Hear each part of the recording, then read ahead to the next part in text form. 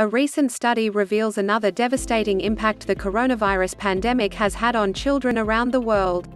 Researchers at Boston Children's Hospital estimate more than 1 million children may have been orphaned because of a COVID-19-related death, according to their model published Tuesday in the Lancet.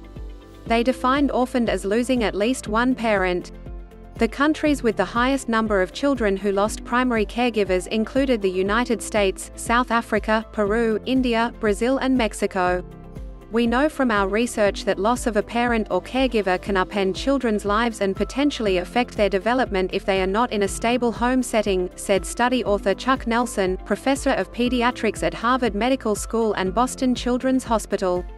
To calculate pandemic-associated orphanhood, researchers used excess mortality and COVID-19 mortality data from 21 countries that accounted for 77% of global COVID-19 deaths during 2020 and early 2021. In the study, COVID-19-related deaths included deaths caused directly by COVID-19 as well as those caused indirectly by the pandemic through lockdowns, restrictions on gatherings and movement, decreased access or willingness to seek out or accept health care and chronic diseases. They drew attention to something that is often underreported, and that is survivors who's left in the family, said David Abramson, professor at New York University's School of Public Health.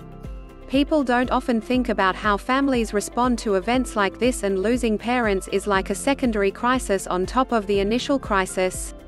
The study not only brings attention to the pandemic's long-lasting consequences for families, but also the future of their mental health, said Dr. Nora Volkow, director of the National Institute on Drug Abuse, which partly funded the study.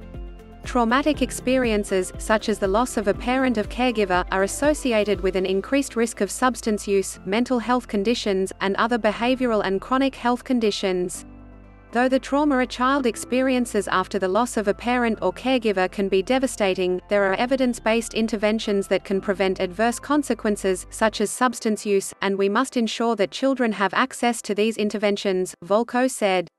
Nelson adds the impact may be worse among children who are older, those placed in institutions or temporary situations, or struggling with mental health before the pandemic.